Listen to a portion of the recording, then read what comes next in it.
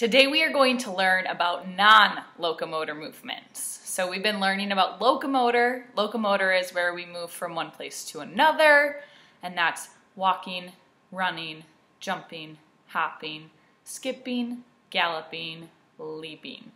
And today we are going to go ahead and take a look at non-locomotor.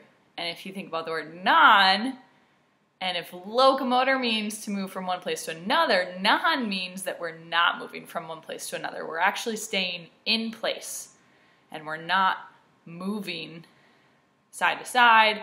We're just going to move within our personal space. So there are actually 10 non-locomotor movements. Today we're going to learn about 5, and then next lesson we'll learn about 5 more. So the first one we're going to learn about is bending. And the bending means to move from a straight position into a curved position. So that would mean, like, if you're standing up straight, I'm going to curve my body. And that would be bending.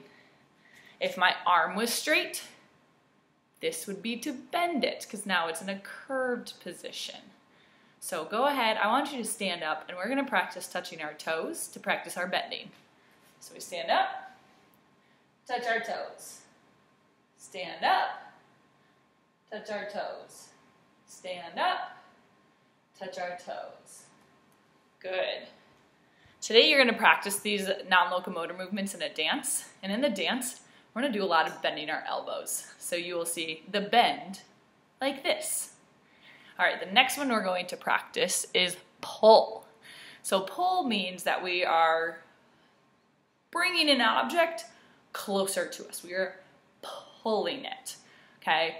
So when we're in place to pull, we could pretend to pull a rope. We could, if we had a bar, we could do pull-ups.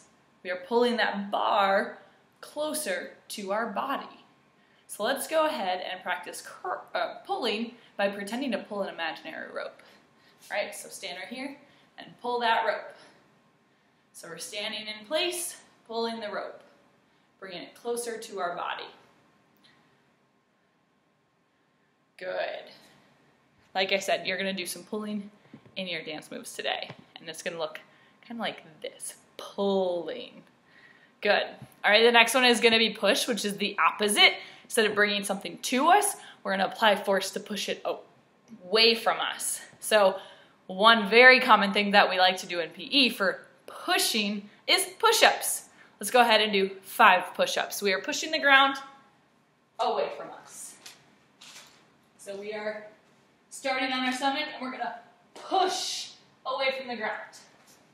Ready? Push away from the ground. Push. Push. Let's do one more. And push. Awesome job. Today in your dance, you're going to do some pushing like this. Awesome. All right. Our next one is swinging. Swinging is to move a body part side to side or forward and back. So you could move your arms side to side. You can move your arms forward to back. So in running, we are moving our arms in a swinging motion. Okay, we could even swing our legs side to side. We could swing our legs forward and back in a kicking motion. That would be swinging. So let's go ahead, practice. We're going to swing our arms side to side. Now swing them front to back. Now let's swing our left leg side to side and front to back. Now our right leg side to side. Woo, lost my balance. And front to back. Good job. All right, we have one more. The next one that we are going to do is called turn. And in turn, we are rotating the body.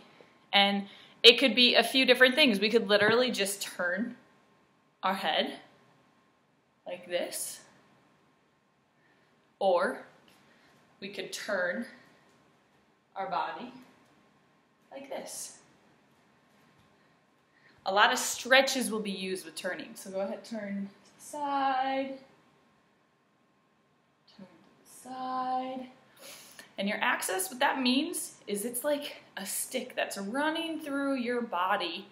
And so when you're turning from one axis, this is my right one, to the left axis. And then when I turn my body, I'm turning in a different axis. All right, go ahead and click on the next slide to practice our non-locomotor movements.